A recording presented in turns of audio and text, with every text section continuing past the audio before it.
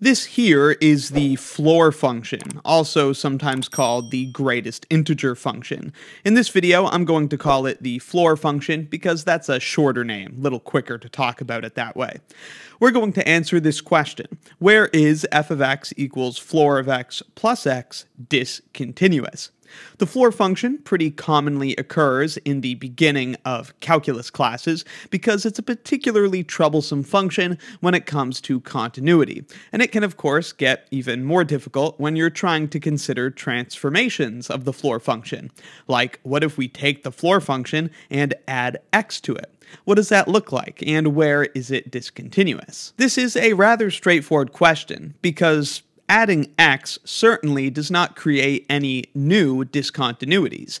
X is just a simple linear function that's continuous everywhere, so all of the discontinuities of f of x are only there because of the discontinuities of the floor function. The floor function, as a quick recap, just rounds the input down. It's called the greatest integer because the floor of 3.14, for example, equals the greatest integer that's less than or equal to the input. So it just rounds it down to 3. That's how the floor function works. Because of this rounding down behavior, the floor function has discontinuities at every integer. The floor of 2 is just 2, because the greatest integer less than or equal to 2 is 2. And if you increase the input a little bit, like 2.1, it's still going to be rounded down to 2. Even as you increase the input all the way to 2.9, it still gets rounded down to 2. But as soon as you get to the next integer, the floor of 3, the output jumps from 2 all the way up to 3. So the floor function is discontinuous at every integer. We'll look at a graph in a moment, but this is the answer to the discontinuity question. F of x equals floor of x plus x is discontinuous everywhere floor of x is discontinuous, which is at every integer. So this function f of x is discontinuous at every integer because the floor function is discontinuous at every integer, and those problems still exist when we add x to it. Considering the graph of the function f of x is also a useful way to learn about its discontinuities. Before we graph f of x, it may be helpful to graph its component functions, the floor function, which I've graphed in red, and the linear function y equals x, which I have graphed in green.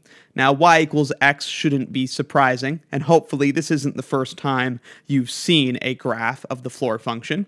It looks like this. Just like we were describing, you can see how from 0 all the way up to 1, the floor function is rounding down to 0. But as soon as we get to 1, it jumps up. So we have an open circle there at x equals 1, because once we get there, the function jumps up to a value of 1. And then for values like 1 and 1.2 and 1.9, it's rounding all of those down to 1, so you just have a flat line until you get to the next integer of 2, where it jumps up to 2.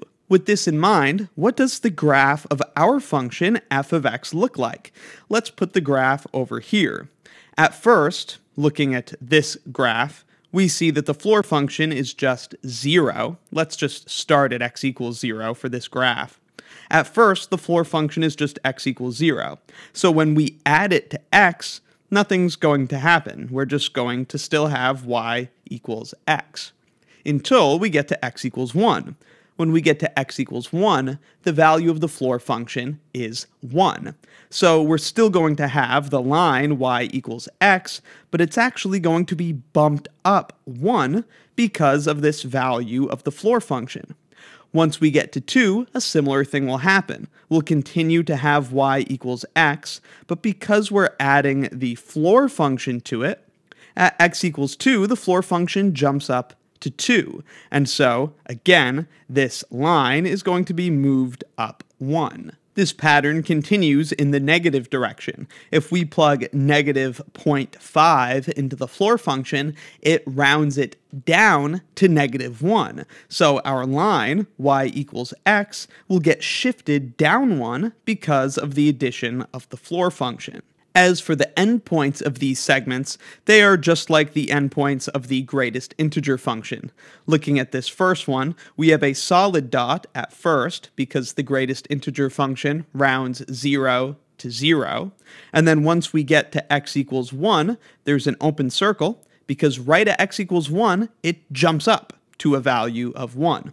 And so the ends on the right are open circles, the ends of the segments on the left are filled in circles. So this is the graph of our function, the floor of x plus x, and of course we can see how there are jump discontinuities at every integer value of x. Let me know in the comments if you have any questions, and be sure to check out my Calculus 1 course and Calculus 1 exercises playlists in the description for more practice with the floor function and all other calc topics. Thanks for watching.